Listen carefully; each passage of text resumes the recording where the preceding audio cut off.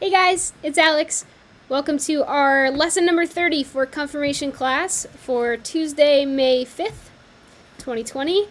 What you'll need for today is your workbook, a Bible, and a pen or a pencil so you can write with. We'll get started on page 121 in your confirmation workbook. Page 121. We're doing lesson number 30, Revelation and Conclusion. This is our last lesson in the workbook. But for those of you who are year 2 confirmation students, you'll have a couple more lessons left with us. And of course there will be a unit test after this too, for everybody. But for now, we'll just get going with this lesson on page 121. The end of the world. How do things like fiction movies and books show the end of the world coming? Take 30 seconds to write down as many ways the world ends in movies and books as possible. So, how have you heard people talk about the end of the world? What kind of things have you heard people say about it? What's going to happen? Anything you can think of, just jot it down there. Take a moment to do that.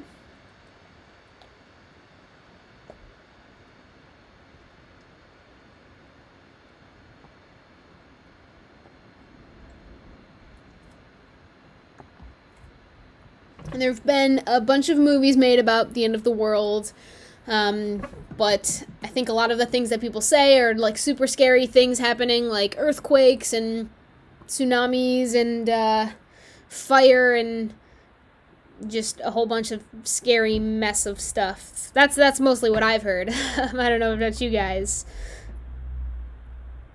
We're actually going to talk about the end of the world today, and it might not be what you think. In today's lesson, the last of this series, we see how God ties his narrative of salvation together by showing us a vision of how this world will end and how the new creation will begin. So, the big picture in that red box on page 121. After Paul's final missionary journey, the narrative of Scripture comes to a close. Tradition tells us that Paul went to Rome and was executed there for his faith along with Peter. In fact, tradition tells us that all the disciples were killed for their faith except John, to whom God gives a vision at the end of his life. So I want you to take your pen or pencil and underline John, to whom God gives a vision at the end of his life. That is important. And we'll keep on reading. This is the book of Revelation. The disciples, however, did not give up their faith. Jesus himself told them that they would have to suffer even death for him to follow in his footsteps. They all knew that no matter what happened in their lives as they preached the gospel to the world, Jesus had a future for them, both in heaven then and in the new creation at Jesus' return. This, too, is our Christian hope. We've been called by the gospel, given faith through the Holy Spirit, and baptized into Christ. Because Jesus fulfilled all of God's promises for us, he is the main character of our stories. He died on the cross to forgive our sins, rose to promise us new life, and is coming again to make all things new for his people. This section is contained in the book of Revelation, written by the Apostle John.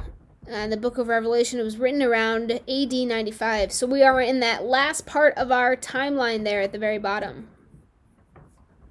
Pretty exciting stuff. We'll move on to page 122. Digging deeper. Setting up the ending to the narrative of salvation. So we're going to read those paragraphs there. You can follow along. Revelation is the last book of the New Testament and the last book of the Bible. In it, we catch many glimpses of what has already happened in the past and get a picture of how the very end of the narrative of salvation will come to pass. Before we jump to the end, we need to take a good look at what has come before. This is the narrative of salvation and God's promises. So really, the whole narrative of the Bible has been leading up to this point. Everything is still important. Everything comes to play because it all tells the narrative of salvation, and then Revelation is the ending to that narrative of salvation.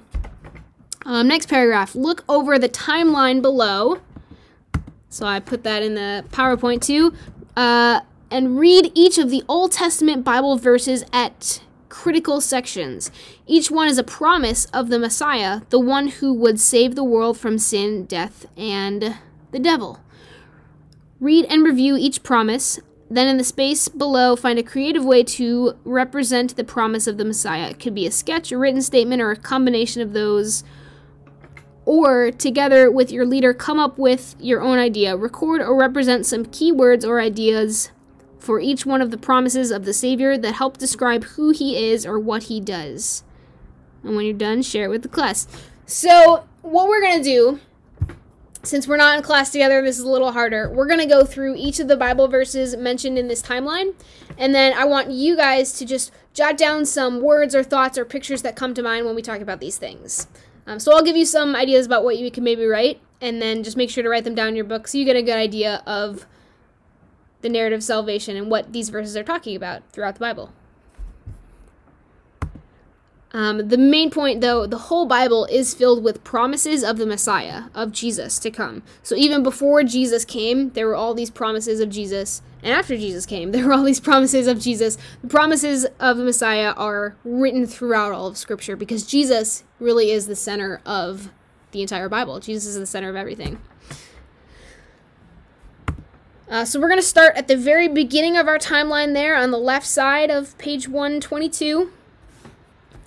With that Genesis 3, verses 14 and 15. So I put it there on the slide so you don't have to look it up in your Bibles because it's right there.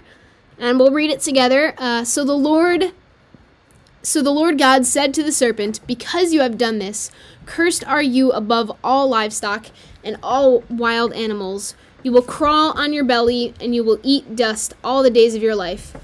And I will put enmity between you and the woman, and between your offspring and hers. He will crush your head, and you will strike his heel." So this is what God says to the serpent. If you remember back from one of our first lessons there, this was the fall of man. So Adam and Eve sinned when they ate the forbidden fruit from the tree. But the serpent was the one who kind of tricked them into eating that, and so this is what God said to the serpent afterwards. He's cursing him. And then the key part I want you to look at is right here. I will put enmity between you and the woman, and between your offspring and hers. He will crush your head, and you will strike his heel. This may seem confusing. So I will put enmity. Enmity is like a division between the serpent, and the woman. The woman is actually Eve. And between your offspring, so children of the devil, and her offspring. Who's Eve's offspring? Ultimately, this is actually talking about Jesus. He will crush your head, so Satan will wound Jesus, and you will strike his heel. Oh, I'm sorry, I read that backwards. He will crush your head. So Jesus will crush Satan's head, and Satan will strike Jesus' heel. So Jesus, we know, ends up being wounded on the cross. He ends up dying for our sins, and that is the serpent striking his heel. But if you look, he will crush your head. So ultimately, Jesus wins. He's the one who crushes Satan altogether. So this is what God is telling to the serpent. You know, even way back in Genesis, at the very beginning, God knew this was going to happen, and he's saying that Jesus, you know, the offspring of the woman, which is Jesus, will ultimately crush you. And so from this, we really get the picture that Jesus is a conqueror. He's like stronger than Satan. Even though Satan has, you know, would wound him, he's still stronger than him, and he will defeat him. So that is the picture of the promise of the Messiah that we get here. That one day, the offspring of the woman, Jesus, will come and crush Satan, which we know that Jesus did. We'll go to our next point in the timeline, which is, if you look there, next to the Cain there, or right above it, there's Genesis 12, verses 1 through 3. This is God talking to Abram, whose name was later changed to Abraham. God gives him this promise. He said, "The Lord said to Abram, 'Go from your country, your people, and your father's household to the land I will show you. I will make you into a great nation, and I will bless you. I will make your name great, and you will be a blessing. I will bless those who bless you, and whoever curses you I will curse, and all the peoples on earth will be blessed through you.'" So this is God's promise that he's giving to Abram. There were a couple things that we went through this when we went through the story back a while ago when we did Genesis. But I will make you into a great nation. I will bless you. So he's promising him blessing, that he'll make him into a great nation so that he'll have offspring, they'll have kids, and I will make your name great and you will be a blessing. I will bless those who bless you, and whoever curses you I will curse, and all the people on earth will be blessed through you. This last part is important, because how are all the people on earth going to be blessed through Abraham? How in the world is that going to happen? Well, Abraham has kids. God makes him into a great nation through his offspring. And it's actually through Abraham's offspring that all the people on earth will be blessed through. And that offspring that it's talking about is Jesus. So all the world will be blessed through Abraham's offspring, which is Jesus. Obviously not his immediate offspring, not his son, but like Jesus descended from Abraham. And so that's how, through Abraham's line, all of the world will be blessed. And that's a promise that God is making here, and that is one that came to fulfillment through Jesus. So when Jesus came, all of the world is blessed by Jesus, and so therefore all of the world is blessed through Abraham, because Jesus comes from Abraham's line. It's pretty cool. So we see that Jesus is really a blessing, and that it's that promise of the Messiah that we get here in this story. We'll move on to the next part, which is with Moses in Deuteronomy. Deuteronomy 18, verses 15 through 19. "The Lord your God will raise up for you a prophet like me from among you, from your fellow Israelites. You must listen to him, for this is what you asked of the Lord your God at Horeb on the day of the assembly, when you said, 'Let us not hear the voice of the Lord our God, nor see this great fire any more, or we will die.' The Lord said to me, 'What they say is good. I will raise up for them a prophet like you from among their fellow Israelites, and I will put my words in his mouth. He will tell them everything I command him. I myself will call to account anyone who does not listen to my words that the prophet speaks in my name.'" So what is this talking about? Well, this is God speaking to Moses about a prophet that's to come. He says, "I will raise up for them a prophet like you, like Moses, from among their fellow Israelites." Now, Israel would have many prophets after Moses. There will be many people who will rise up and speak of God. And this does speak about them, but ultimately Jesus comes and he's the new prophet and teacher for everyone. So it talks about those prophets, but also more so about Jesus as well. That Jesus will come to be a prophet and teacher to everybody. And that he will tell him everything I will command him. And God will call everyone to account who does not listen to Jesus' words.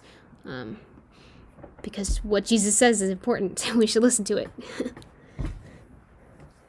So this is the promise of the Messiah that we get in Deuteronomy.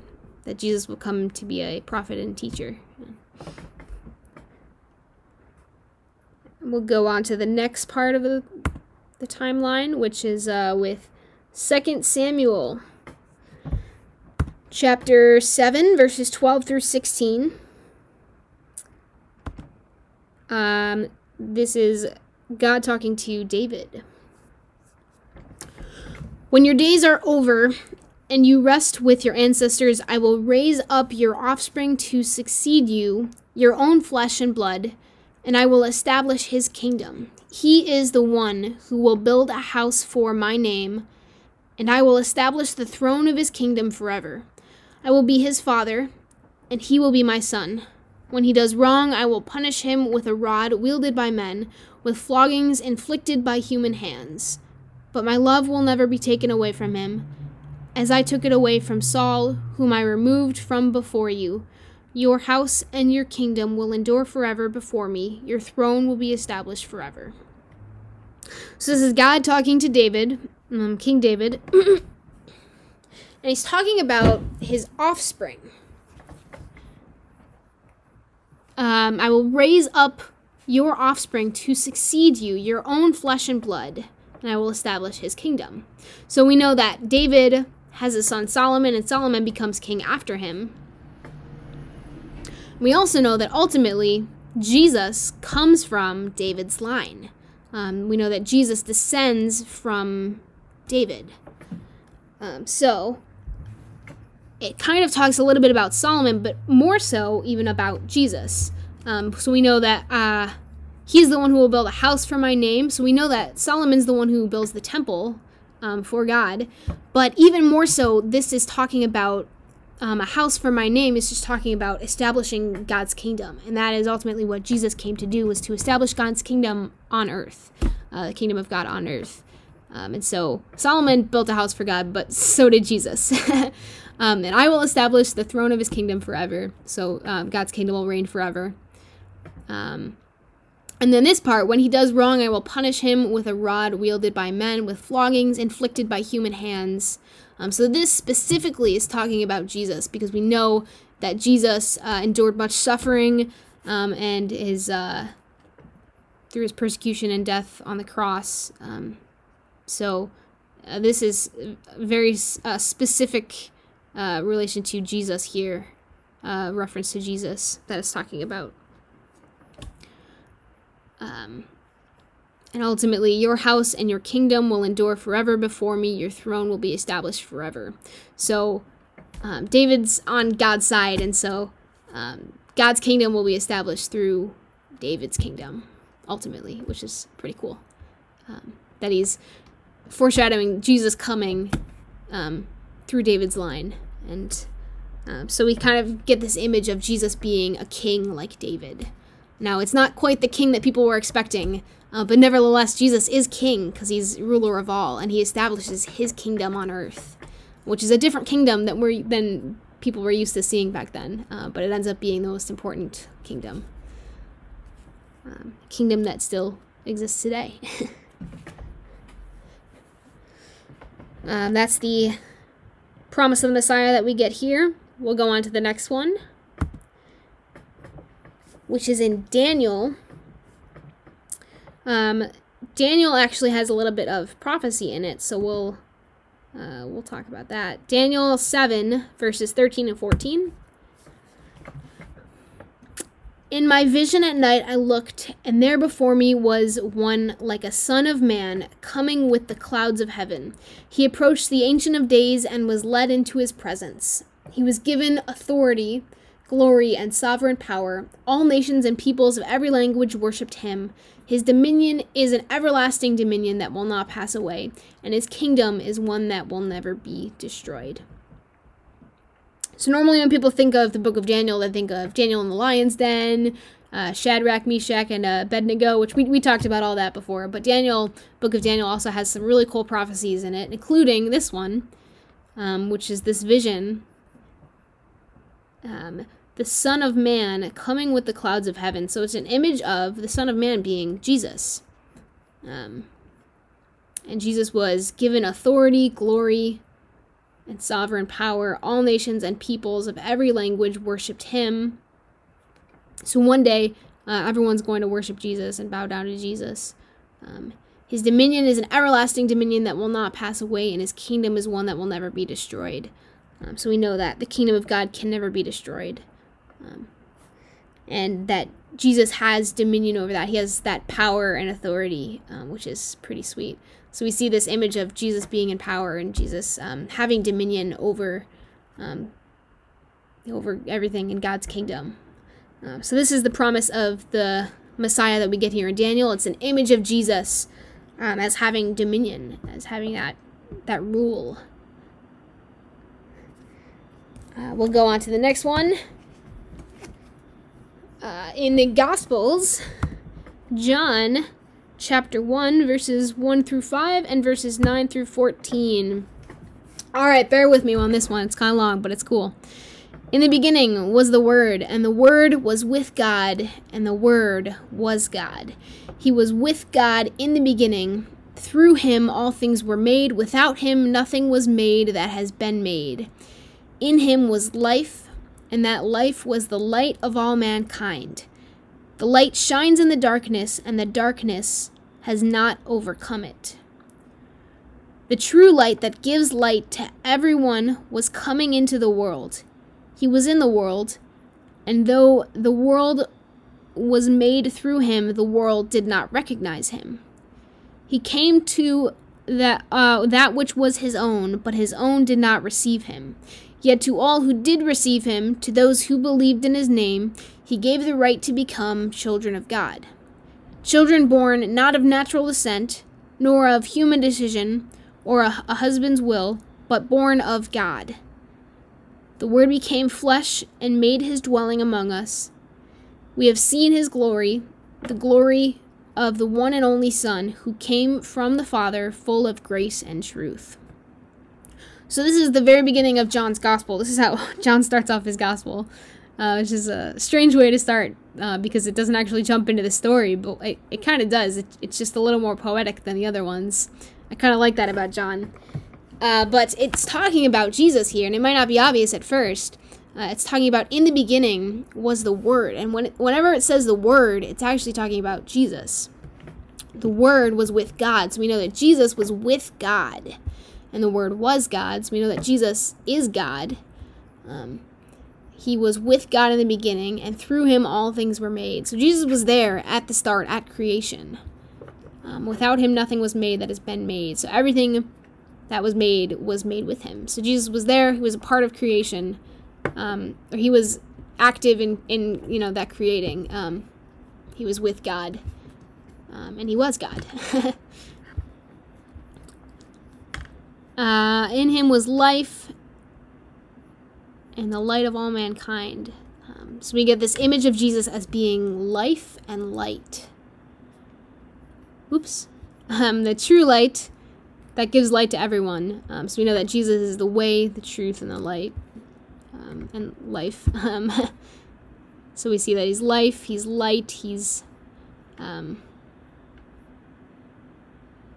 yeah.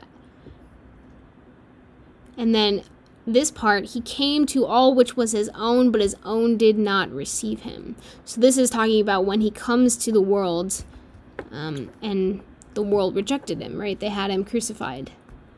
But to those who did receive him, to people who follow him, those who believe in him, he gives the right to become children of God, which is what we become because we believe in Jesus. Born of God, which is awesome. The Word became flesh and made his dwelling among us. That's when Jesus took on flesh and lived in the world with us. So that is the image of Jesus. We get this picture of Jesus who actually is God becoming human flesh and living with us, which is awesome. We get this picture of him as Word, light, and life. There's a lot that you could write down for this one. But this is a promise of the Messiah that we get right here in John's Gospel. We'll go to the next one. In Galatians, one of the epistles. Galatians 4, verses 4 through 7. But when the set time had fully come, God sent his Son, born of a woman, born under the law, to redeem those under the law, that we might receive adoption to sonship. Because you are his sons, God sent the Spirit of his Son into our hearts, the Spirit who calls out, Abba, Father. So you are no longer a slave, but God's child. And since you are his child, God has made you also an heir. So this is one of my favorite verses. I love this. It's talking about Jesus being our Redeemer. At the right time, God sent Jesus, his son, born of a woman, born of Mary, under the law, to redeem those who were under the law, to redeem us, to be our Redeemer, so that we could be adopted into God's family, so that we could become God's children. And as God's children, we receive God's Spirit, the Holy Spirit, into our hearts. And it's through that Spirit that we can call upon God, and we can call out Abba, Father, which is like calling to God very affectionately, like he's our Father, because he is our Father. So that we're no longer slaves, but God's child. We can call out to God, and we have, because we're God's children, so God will listen. And then we have God's Spirit in us too. Since you are his child, God has also made you an heir. And so that means we receive that inheritance of heaven with Jesus. So here's the promise of the Messiah that we get in Galatians. It's that picture of Jesus as a Redeemer, the one who came to save us, the one through whom we are adopted into God's family.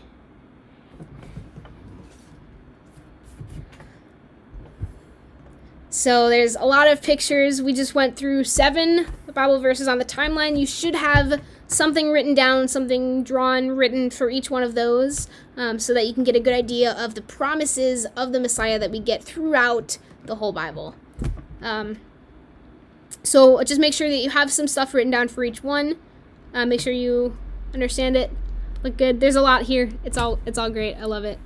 We'll now move on to Revelation. So Revelation is the last book of the Bible. It's a book of prophecy, and it's written by John the Apostle. So that John who lived and walked with Jesus on earth. And it describes visions that God gave to John of things that are now happening and things that are to come in the future. So God gives John these visions, and John writes them down, and they're all they're prophecies of things that are to come and things that are now happening. And so John writes them down, and that's how we get the book of Revelation. So right now I'm going to ask you to stop the video, pause it, and go and watch those two videos from Phil Vischer's What's in the Bible series. So I sent them to your parents. I'll also include them in the description on this video, so you can click the links there. Go and watch those 2 videos, and then come back here, and we'll finish up the lesson. So make sure to come back when you're done watching those. So you can go ahead and click pause now, and then come back when you're done.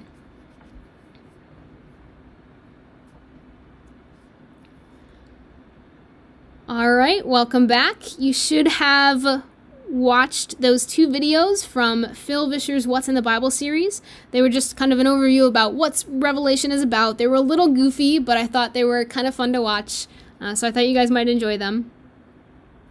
The first video talked about how Revelation is kind of a confusing book, how some people want to skip Revelation because it's confusing, it doesn't make a whole lot of sense.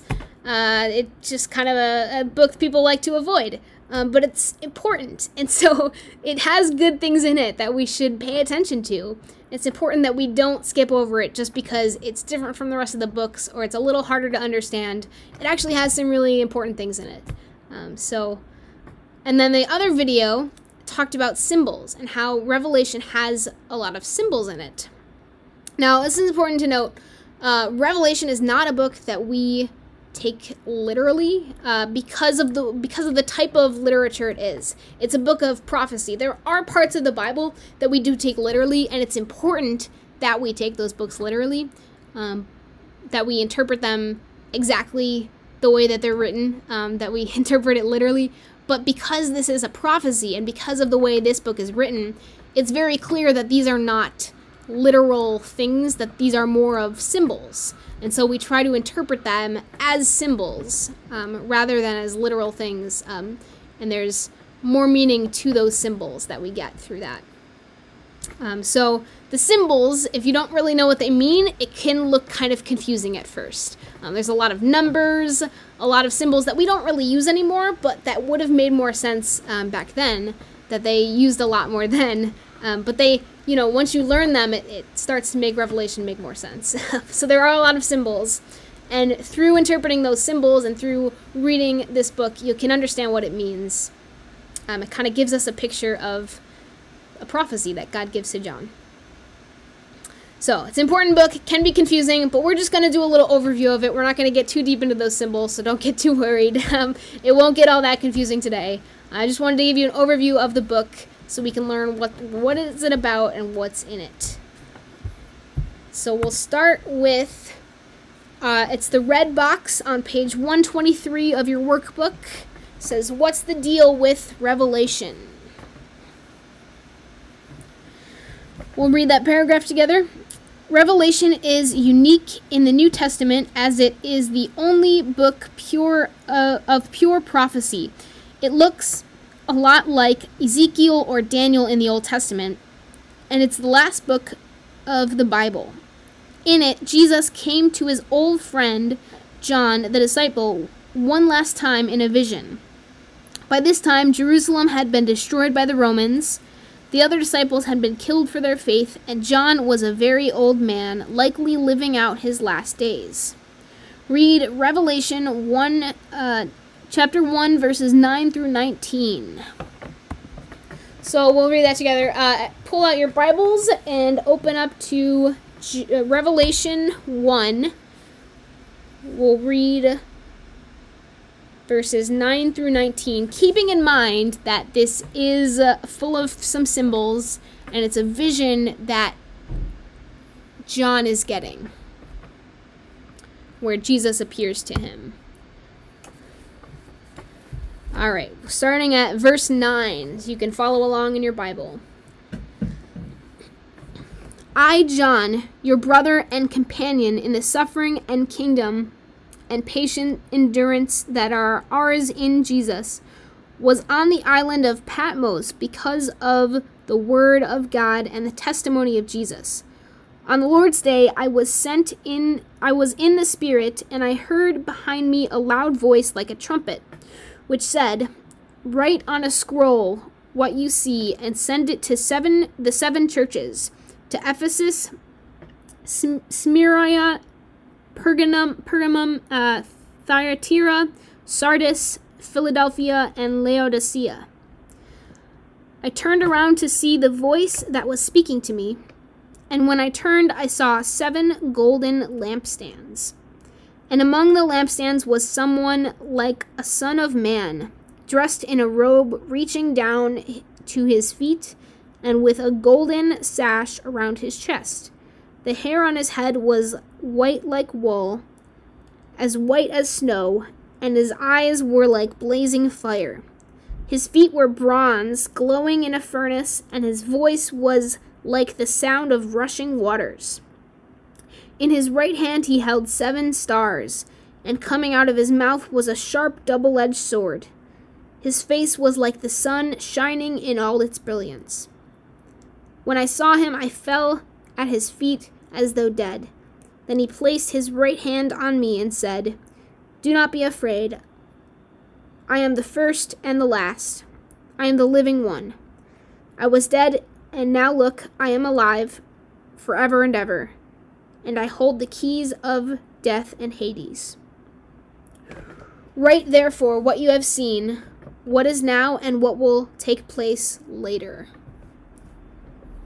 So, if you couldn't tell, that was Jesus that appeared in the vision to John. It was a lot of weird imagery. They tried to describe, or John tried to describe what Jesus looked like, what he was seeing. It mentioned 7 lampstands. It mentioned a sword coming out of his mouth. A lot of interesting things in there. If you ever want to do a fun activity, you could try to draw it. But this is a picture I found of what it might have looked like. But it's some interesting symbols and imagery here. But we're going to pay attention to what Jesus says. So, in your book there it asks, according to Jesus, what is the purpose of this vision? So if you'll notice, Jesus, in that first part, in verse 11, he told John to write down the vision that he's getting, and to send it to the 7 churches. And then it lists 7 churches in different cities. The Philadelphia that it mentions is not the Philadelphia that's near us. It's a different one. But a question you might wonder is why just 7? Why 7 churches? Why not all the churches? Because there were a lot more churches than just 7. And the 7 there kind of represents completeness, like wholeness, kind of represents all of the churches. So specifically send it to those churches, but also this is a message that is meant for all churches. That's kind of one of the imagery things there with the 7. It's a message, and it's an important message to send to 7 churches, but what is the purpose of this vision that he's getting? Well, if you look in verse 19, write therefore what you have seen, what is now, and what will take place later. So this vision is going to be showing John what is happening now and what will take place later. So it's a prophecy from God about things that are already happening and things that haven't happened yet but will happen. A little combination of both of those things. Some things that are going to happen, some things that are already happening. It's an interesting kind of prophecy. So that's the purpose of the vision, is to show those things, to show what is now and what will take place later. And also to spread that to the other churches, to spread that to the church throughout the world. That's why he's asking John to write this down, because it's important even for us today.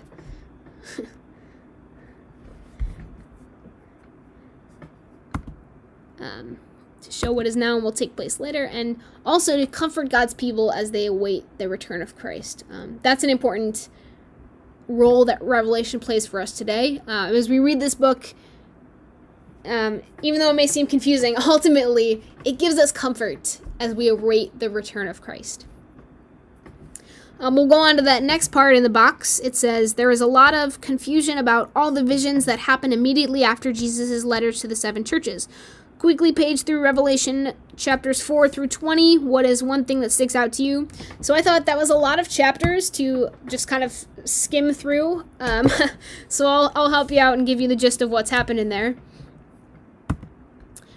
So Revelations 4 through 20 kind of goes through 3 different visions that John gets, and they kind of portray the same thing in 3 different ways.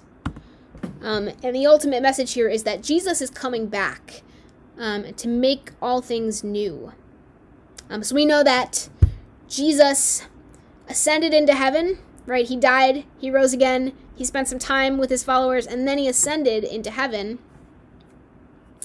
And then he sent the Holy Spirit. But one day, we live now with the Holy Spirit, but one day Jesus will actually return to earth. And that is what these visions are talking about. That's what these visions are showing, is what's going to happen when Jesus returns. And we know that when he does return, that'll be what we call the end times, or the last day, is what a lot of people refer it to as, the last day. So it talks a lot about what happens in the end times, which is leading up to that last day, and then what happens on that last day when Jesus comes. So when Jesus comes, he'll make all things new again, and there'll be a new heaven and a new earth, and we'll all get to party with Jesus in heaven. It'll be really great.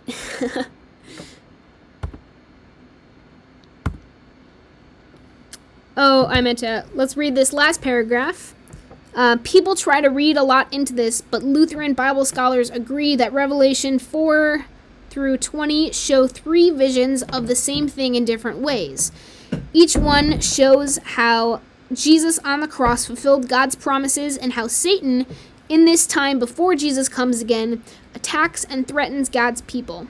He cannot win the war, and Jesus is the victorious king, but Satan can still make things difficult for God's people. The spectacular ending of Revelation, however, is on the next page. So one important point I want to highlight here is Satan cannot win the war. Jesus is the victorious king.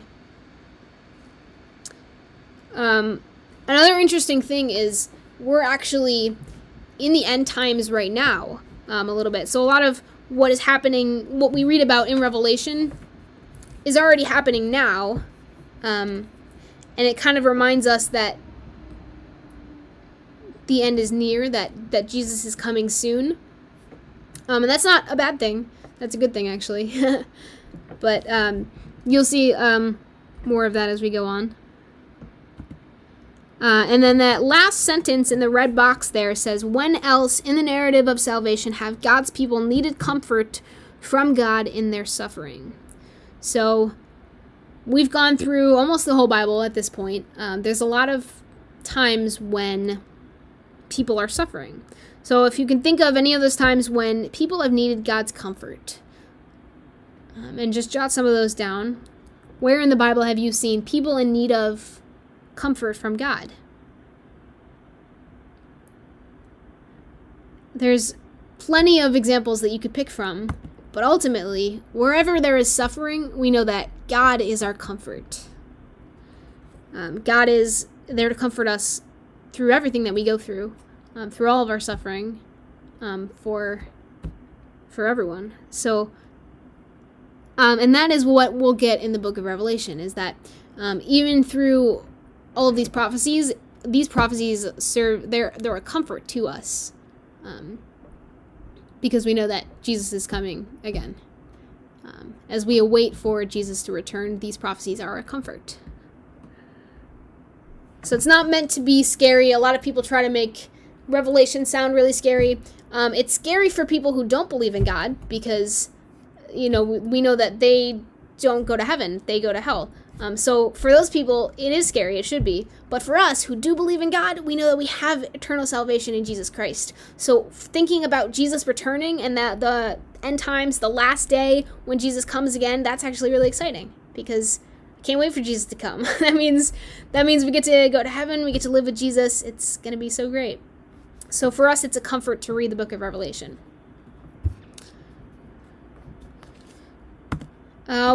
This is not in your book, but I wanted to take some time to talk about this because it seems like a really prevalent thing right now.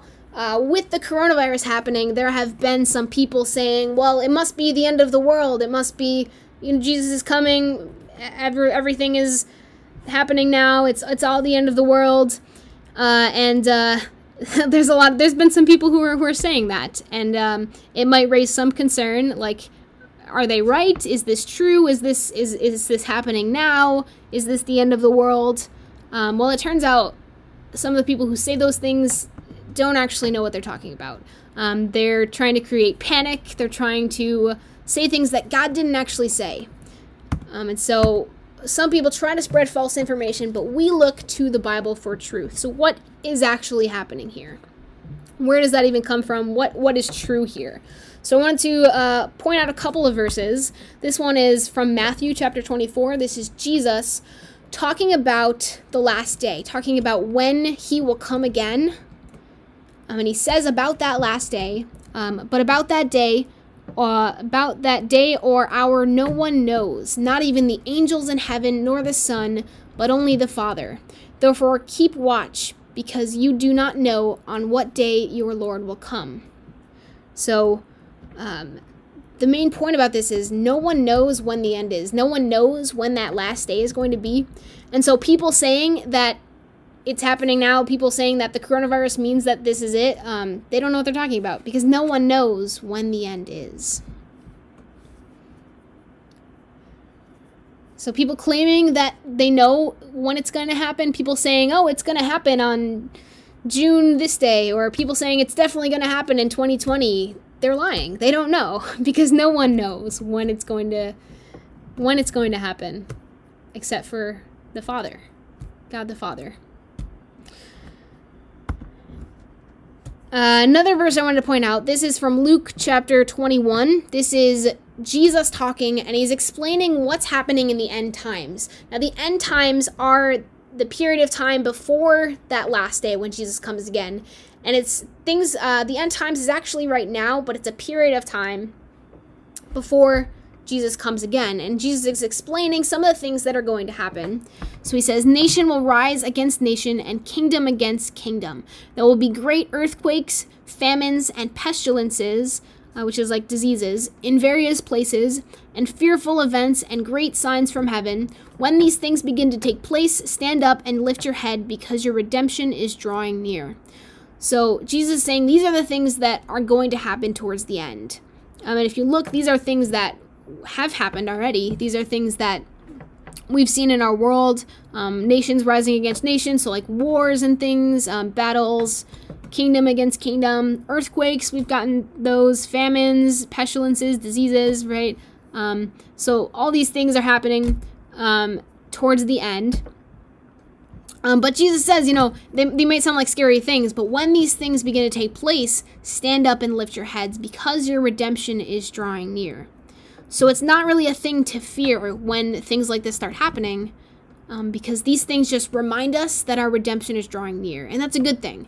They remind us that Jesus is coming again soon. We don't know when, but we know it's soon. That's an interesting thing. We don't know exactly when he's coming, but when things like this start happening, it only reminds us that Jesus is coming.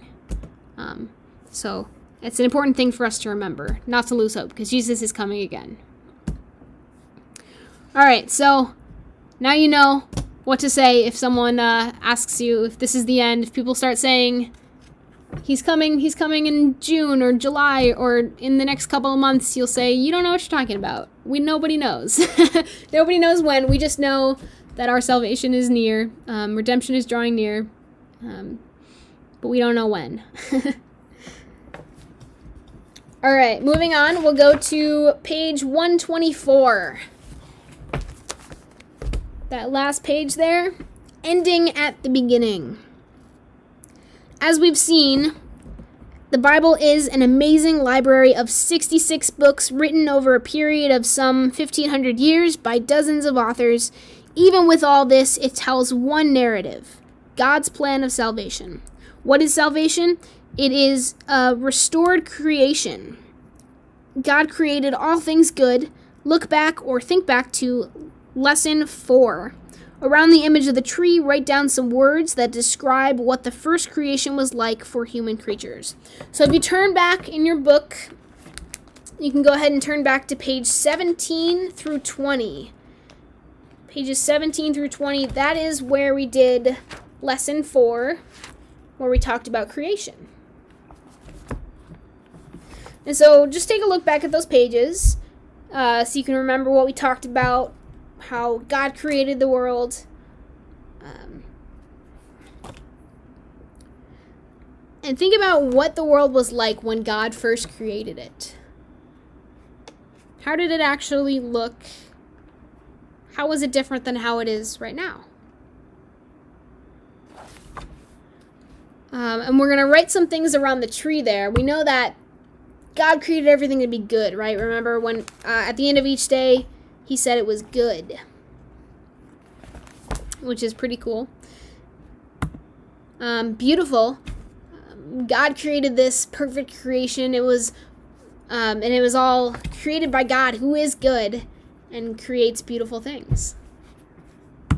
Sinless. So this was before the fall of man. This was before Adam and Eve sinned. So no sin had come into the world yet. So everything was without sin. We know that sin had many, many consequences, which were not good, and it brought about many not good things, but when things were without sin, it was pretty awesome. No sin. And then the last one, perfect. That's one word that comes to mind for me. just because there was no sin, nothing bad had come into the world yet, so everything was perfect. So we'll read that next paragraph in your book. But we also know that mankind fell into sin. We disobeyed God and lost that perfection. Because of this, sin came into the world, and with it, death. So draw an X over your tree and those words that you wrote down, a big X across of it, because sin was the end of that perfectness. It brought evil into the world, and so there was all this bad evil that distorted creation. And so now what we have is a creation that's still from God, but it also has some bad things in it too that aren't from God, that are because of sin. We'll read that last paragraph there. But God promised to send a Messiah who would restore his creation.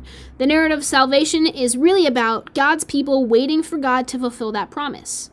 The people kept rebelling, resisting, and being unfaithful to God. God was always faithful to them. Jesus came to restore all things. So this is ultimately what Jesus does. Jesus came to restore all things, that brokenness of creation, that sinfulness that was brought into creation with sin and evil that we have in creation now. Jesus came to restore it, to restore all things to God the Father. So even though we messed up, God didn't give up on us. Jesus came to restore all things so we can get back to that good and perfect creation of God. But it's not quite going to be like it was in the beginning. It's going to be a little bit different because it'll be a new creation. So now we're in that red box on page 124. When we die, our spirit is separated from our body. In heaven, our spiritual selves will be happy with the Lord, but we will be awaiting the final day when Jesus returns and restores our spirits to our perfected and remade bodies, and we will live on a new earth forever. So this is something some people get confused. When we die, our spirit is separated from our body, and we get to go to heaven, and we get to be with the Lord, but on the final day, we wait for the final day when Jesus comes again. If that doesn't happen before we die, when Jesus comes again, then we'll all be reunited with our bodies, and it'll be our perfect bodies, like the best version of ourselves, and we'll be reunited with our bodies in heaven, and we'll get to live in a new heaven and a new earth that comes when Jesus comes again. So when we die, we immediately get to go and live with God in heaven. But things are a little bit different when Jesus comes again, and then we're reunited with our bodies. New heaven and a new earth forever, for all eternity. It's going to be great. So read what this new creation will be like in Revelation 21, verses 1 through 8, and verses 22 to 27. So you can open up your Bible to that page, to Revelation chapter 21, very last book of the Bible, towards the very end, one of the last chapters. Not the very last chapter, the second to last chapter. Revelation 21. And we'll start by reading verses 1 through 8. Then I saw a new heaven and a new earth. For the first heaven and the first earth had passed away, and there was no longer any sea. I saw the holy city, the new Jerusalem, coming down out of heaven from God, prepared as a bride, beautifully dressed for her husband. And I heard a loud voice from the throne saying, "Look, God's dwelling place is now among the people, and he will dwell with them. They will be his people, and God himself will be with them and be their God. He will wipe every tear from their eyes. There will be no more death, or mourning, or crying, or pain, for the old order of things has passed away." He who was seated on the throne said, "I am making everything new." Then he said, "Write this down, for these words are trustworthy and true." He said to me, "It is done. I am the Alpha and the Omega, the beginning and the end. To the thirsty I will give water without cost from the spring of the water of life. Those who are victorious will inherit all this, and I will be their God, and they will be my children. But the cowardly, the unbelieving, the vile, the murderers, the sexually immoral, those who practice magic arts, the idolaters, and all liars, they will be consigned to the fiery lake of burning sulfur. This is the second death. So here we kind of get an image of what the new heaven and new earth will look like. And I really like some of the things it mentions here, like God's dwelling place will be among the people. So there won't be a separation between us and God. We'll be like with God in heaven. And he will wipe every tear from their eyes. So there'll be no more reason to cry, no more sadness. It says no more death or mourning or crying or pain. Could you imagine a world without any of those things? That just sounds amazing. That sounds awesome. Like no more suffering, no more sadness, no more anything bad. It'll all be good in heaven, and it's gonna be so great. And so then we'll also go to verses 22 to 27. So if you go down, it's the last part of chapter 21. We'll start at verse 22, if you want to read along. I did not see a temple in the city because the Lord God Almighty and the Lamb are its temple. The city does not need the sun or the moon to shine on it, for the glory of God gives it light, and the Lamb is its lamp. The nation will walk by its light, and the kings of the earth will bring their splendor into it. On no day will its gates ever be shut, for there will be no night there.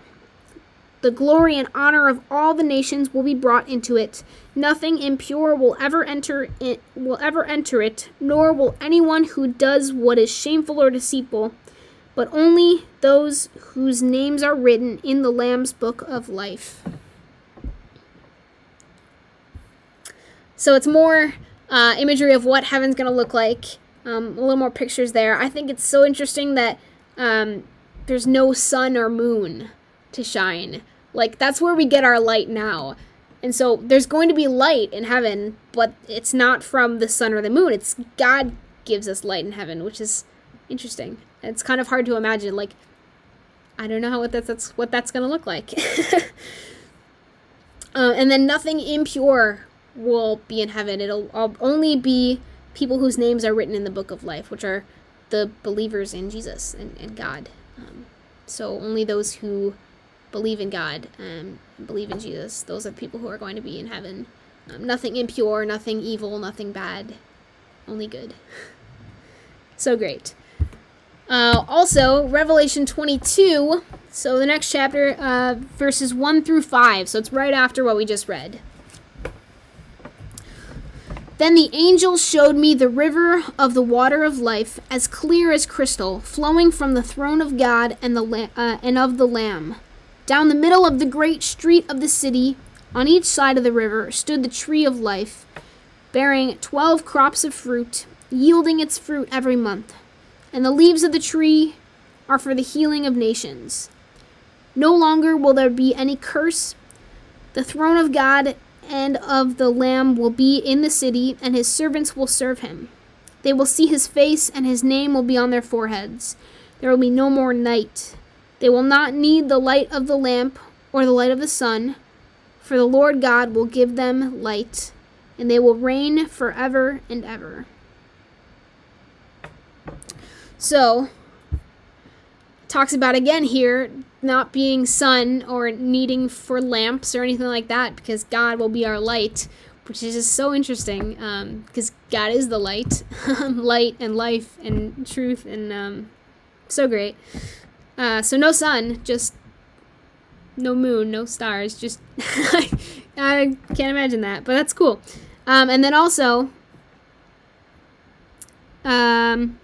it talks about the tree of life again, which, if you remember back from Genesis, I don't know if we talked about this a whole lot, but the tree of life was in the Garden of Eden, and the tree of life is when you eat of it, you live forever. And so that's why God had to ban Adam and Eve from the Garden of Eden, because if they ate of the tree of life, after eating of a tree of the knowledge of good and evil, they would have been in that state forever, that sinful state. And so God banished them from the garden to protect them from that. But now in heaven, there is not that danger of being in that sinful state anymore, because we'll all be perfected in heaven. And so we'll be able to eat of the tree of life and live forever. So that's pretty cool. So there'll be the tree of life because we'll have eternal life and we'll get to live forever. Which is kind of a cool tie back to Genesis, how in that tree of life there. So those are some images of what new creation will look like, the new heaven and a new earth that will come on that last day when Jesus comes again. And we'll all get to live there for all eternity. It's going to be so great. I can't wait. Looking forward to it. If you so you can take a moment and to try to draw a sketch or write down some words that we just heard in those readings, some things that you think it might look like. You can draw a picture if you want of what you think this new heaven, this new earth will look like, new creation that will be on the last day. It's kind of tough to do. Nobody really knows exactly what it's going to look like, but we do get some idea from what the Bible tells us. And really, I think it's awesome because it's actually going to be so much better than what we imagine. So even the best possible scenario, even the best thing that we can imagine of this new creation, it's even better than that. It's even better than what we can even dream of. And it's where we're going to live with God for all eternity.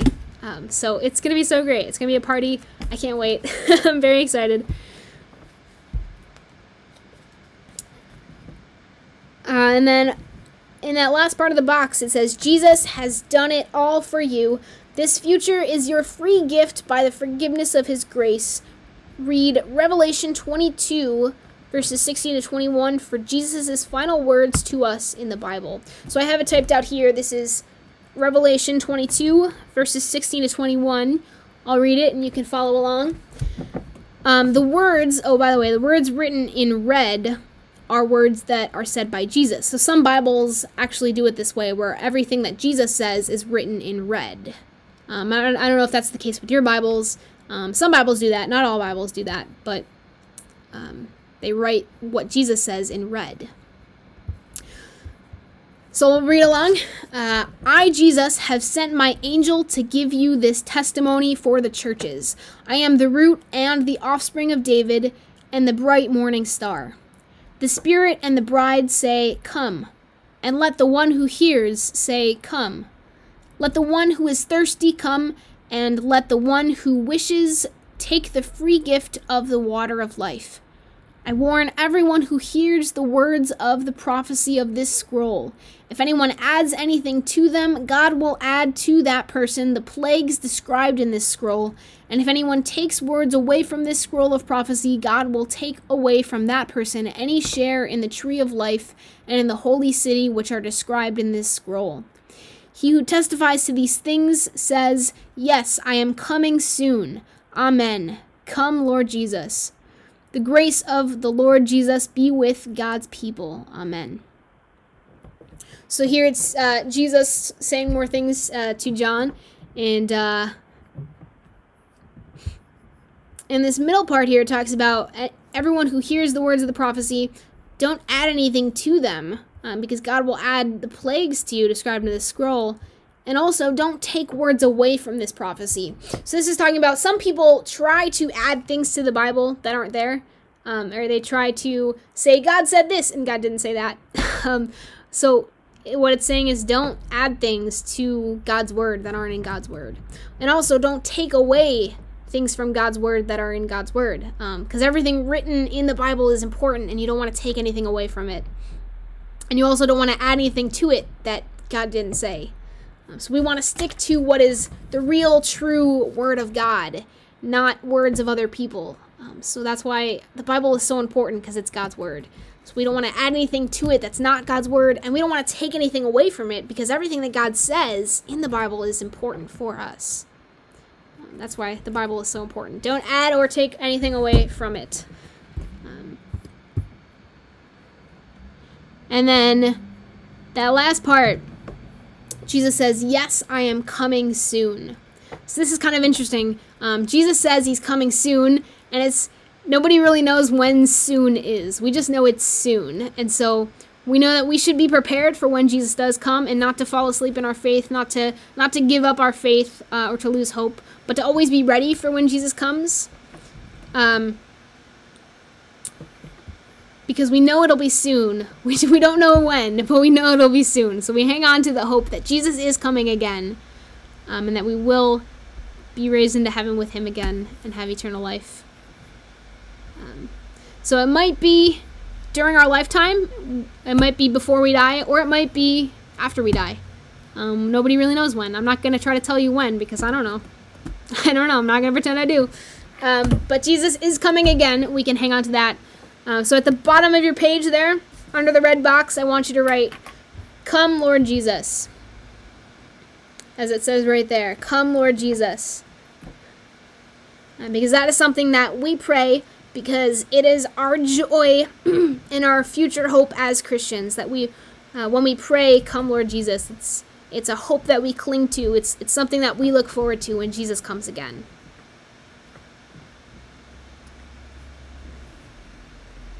And then our last thing there that says, think about it. How will you continue to receive the gifts of God's word for life? So I want you to think about that this week, because even though for some of you, you may be finishing up confirmation, but that doesn't mean that you're done with God's word. It certainly should not mean that. You want to continue in God's word throughout your whole life, because it's so important for all of us. So just think about how you will continue to receive the gifts of God's word. How will you continue to remain in his word and remain connected to your faith and stay in that close relationship with God? How can you continue that even after we finish confirmation classes? As we go through the summer, as we go through this next year, these next few years, as you go throughout your schooling, how can you continue to stay connected to God? It's important. Don't neglect it.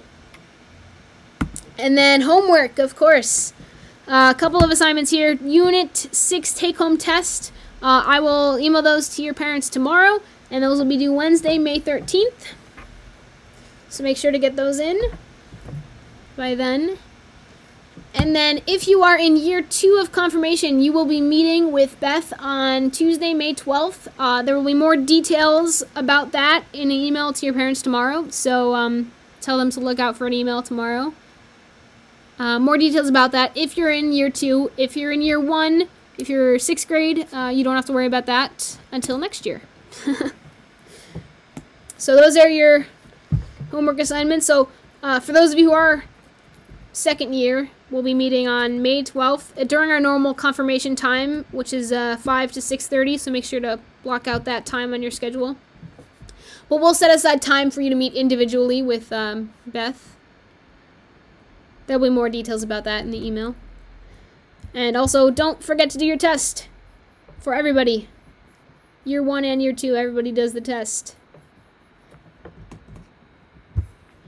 Alright, that is our last confirmation lesson in the book. So for those of you who are 6th grade, you are done except for the test. Make sure to do the test. And if you get any wrong, there'll be corrections too. For those of you who are year 2, you still have to do the test and corrections and meeting with Beth. So, almost done at the end of the year. I hope you guys are doing okay with school and everything. For now, we'll close in prayer. So you guys pray with me, please. Dear God, we thank you for your word throughout all of Scripture, throughout all the things that we hear about you and about Jesus, that you sent your son to die for us. We thank you for the book of Revelation and the things that we learn there about the end times and the last day. We thank you for all of those things. We thank you that you love us so much that you sent Jesus for us, so that we can learn the truth, so that we can be saved through him, and so that we can live forever with you in heaven. Thank you for loving us so much. Thank you for this confirmation class throughout this year, that we got to spend this time together. And we thank you for the good times. We pray all this in Jesus' name. Amen. Alright, thanks for joining me, guys. For those of you who are year 2, I'll see you next week. And for those of you who are not, send me your tests. Alright, bye.